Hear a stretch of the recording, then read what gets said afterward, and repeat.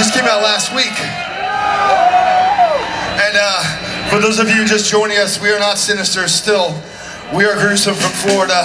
And we are a tribute band to the one and only Death from Orlando, okay? Cheers.